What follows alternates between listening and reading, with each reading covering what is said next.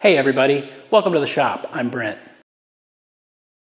I've been doing a lot of projects in my new shop, but it seems like every time I get to the end of a project, I've got more mess than I do project.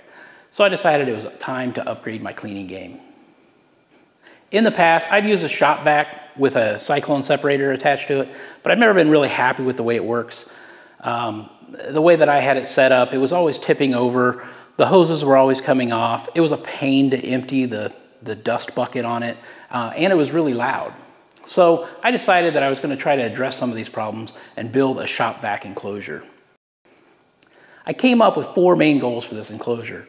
Number 1 is I want it to be as quiet as possible. Let's capture as much of the shop vac noise as we can. Number 2, I want to build the dust separator into the cabinet, and I want to make it as easy as possible to remove the dust bin. Number 3, I want some sort of hose management. Shop vac hoses have always been a real pain. They never stay where you put them. They're always flopping around on the ground. I want somewhere to put the hose.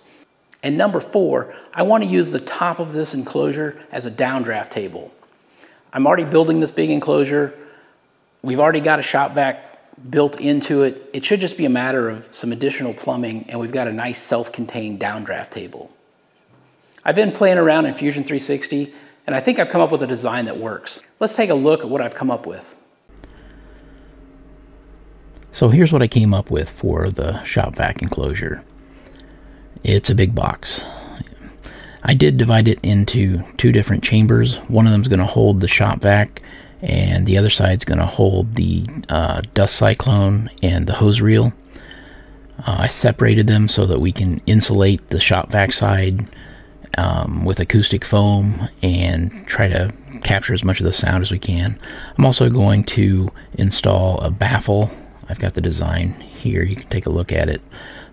This baffle is going to basically take the air coming out of the shop vac and make it not be able to follow a straight path out of the enclosure. It's going to have to travel around all of these dividers, and this is going to be filled with acoustic foam as well, so any sound going through here is going to be both bouncing off of these surfaces plus being absorbed by the foam. So I've got the baffle here. I'll go ahead and show it in the box. So it just mounts in the back of the vacuum chamber here, and let's put the shop vac in there so you can see it's going to be a fairly snug fit around the vacuum. I'm trying to keep it as short as possible, again, because we want to be able to use the top of this for our downdraft table, so I can't have it getting too tall. And the other side, we're going to have the dust deputy. There we go. I'll turn it on so you can see it. And this is going to be a custom install as well.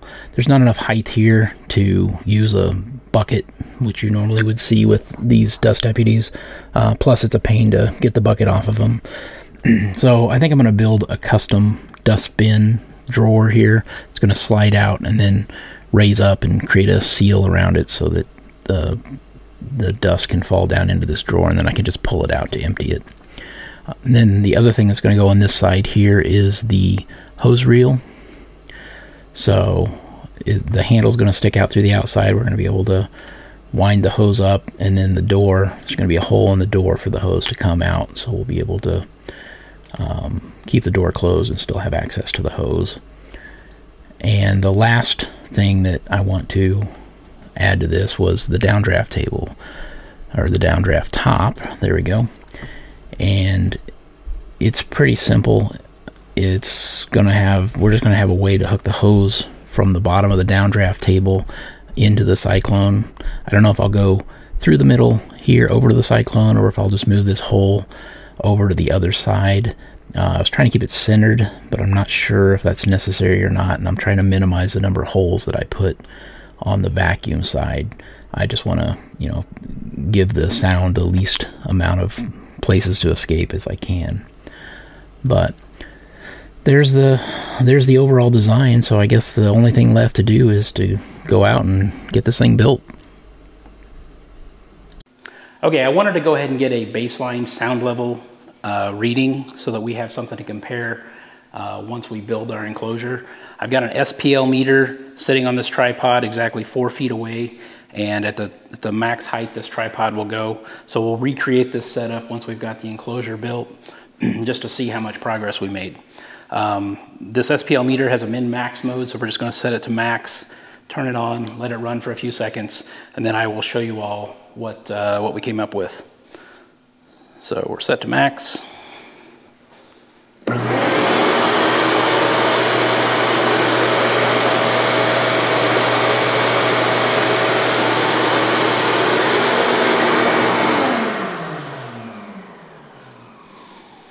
All right, so we hit 80.1. I don't want to talk too close to it because I could change the max. I'll go ahead and show it to you all.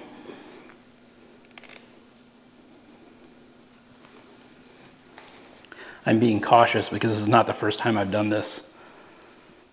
So there you go, we hit 80.1. All right, so I guess the next step is let's get to building this enclosure. I thought I'd just show a quick time lapse of the build. We aren't doing anything groundbreaking here, we're just building a big box. Here we're just cutting up the MDF. I'm having my oldest son give me a hand as some of these MDF sheets are a bit heavy and awkward to work with by myself. I didn't have a good way to break it down. I don't have a table saw or a track saw, so I went out and got the Kreg AccuCut track system. I'm pretty happy with it. Overall it did a good job. It's definitely better than using a straight edge and clamps, which is what I've used in the past. If I was doing a lot of sheet breakdown, I'd probably go ahead and get a track saw. I think it'd be a little bit less finicky and a little more consistent. Yeah, so after all these cuts, we get to clean up all the lovely MDF dust. Here I am just mocking up the sides to make sure everything fits the way that I expect. It was at this point that I realized that MDF was probably the wrong choice of material for this thing. My plan was to use pocket hole joinery to attach all the edges, but I made a couple of test pieces and realized how weak the MDF was. If you put any force on it at all, the screws just strip right out. So I decided to brace all the edges with some 1x2s to give me something more substantial to screw into. A little bit of extra work, but definitely worth it. It made the joints much stronger. I could have glued everything, but I also expected to screw up a lot and probably have to move things around. So I was a little nervous permanently affixing everything. From this point, there was just a lot of measure, cut, install, rinse, repeat. One unexpected tool that I kept finding uses for on this build was my 246 blocks. They were useful for clamping things square and also for extending the reach of some of my clamps. One thing I learned on this build was that I don't have enough clamps. I don't think you can ever have enough clamps. But I thought I had quite a few. This build showed me that I needed a lot more, and I need a lot bigger clamps. I don't have any large clamps, so I did start buying some. Here we're just checking to make sure that everything's fitting the way we expect it. Make sure that the shop vac still isn't too big. Had my son come back out and give me a hand. The cabinet's getting a little bit heavy, plus we needed to break down some more MDF. So we still needed one of the sides cut out, and both doors. So break out the circular saw and the AccuCut and start ripping up the MDF. This makes me wish I had a CNC router. It's in the plans, but there's a lot of other CNC machines that may come first. Although if I have many more projects like that, it may get bumped up in the priority list. Here I'm starting to put the baffle together. This again was another challenge because the pocket screws just were not sufficient to hold it, so I decided to go ahead and glue these pieces in. And it turned out pretty good. The glue holds really well, so all the internal pieces seem to be pretty sturdy. This was another area that really showed off my lack of clamping skills. It was pretty hard to get some of these things clamped in the right position and then get them screwed down. But I figured it out in the end, and it turned out pretty good. Here you can see the finished baffle. You can see how there is no straight path from the entrance to the exit. And here we're starting to put on the acoustic foam on the baffle. The next step was cutting out the hole in the bottom of the cabinet that would mate up with the baffle. So went ahead and installed the baffle and realized that I'd forgotten to put the cover on it, so here I am putting the cover back on the baffle.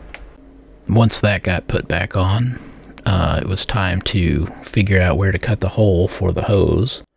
We're going to run the hose and the electric through the same hole, trying to minimize the number of holes. Then it was time to put in the acoustic foam. So I'm using a spray adhesive here, Super 77 by 3M. Works really well. The only thing I would say is make sure you cover up everything you don't want to get sticky.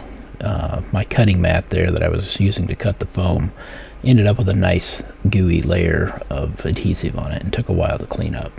So other than that, everything went really well. Here's a shot of the finished chamber. Everything's all wrapped up and ready to get the first coat of paint at this point. Although I do still have to install the door, which I do off camera. Giving it a light sanding before I put on the primer. We've got some Kills primer sealer here that mold and mildew resistant, and also should seal the wood up so that it doesn't absorb as much paint. So just touching up some of the spots I couldn't get with the roller with the brush. And once we get everything done and it's dry, we give it a light sanding and on to the finished coat. I'm not a fan of painting, but this is about as easy as it gets. Just a big box with very few features, so did not have too many problems with it. Everything went on pretty good. Next, we put on the casters. I went with really small casters, 2-inch casters, because I'm trying to keep the height of this cabinet as low as possible, because we still have to add on top of it the downdraft table. And I've got smooth floors, so the casters roll just fine. Here I am finishing painting the top of it, and here's the finished product. As you can see, paint job came out good. It does have like an orange peel texture on it a little bit. I think it might be from the roller that I used, but I'm pretty happy with how it came out. So the only thing is I did replace that string with a chain. It's just there to keep the door from opening too far, breaking the hinges. The way I have the hinges mounted, it limits how far that door can open. But overall, I'm very happy with how it turned out. All right, it's time to see how we did. Got our shop vac installed in the enclosure. We've got our SPL meter here, so we're going to get a reading and we'll compare it with what we had with no enclosure. So let's go ahead and get the reading.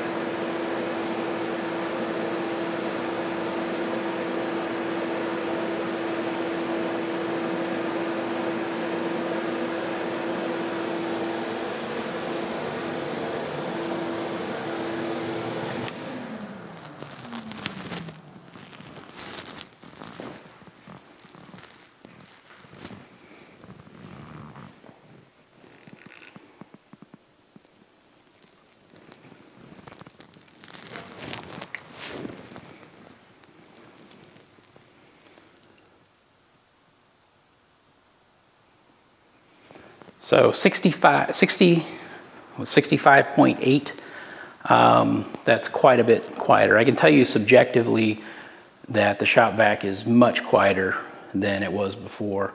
All the high-pitched whining is gone. It's now just a low rumble. You could easily carry on a conversation right next to this.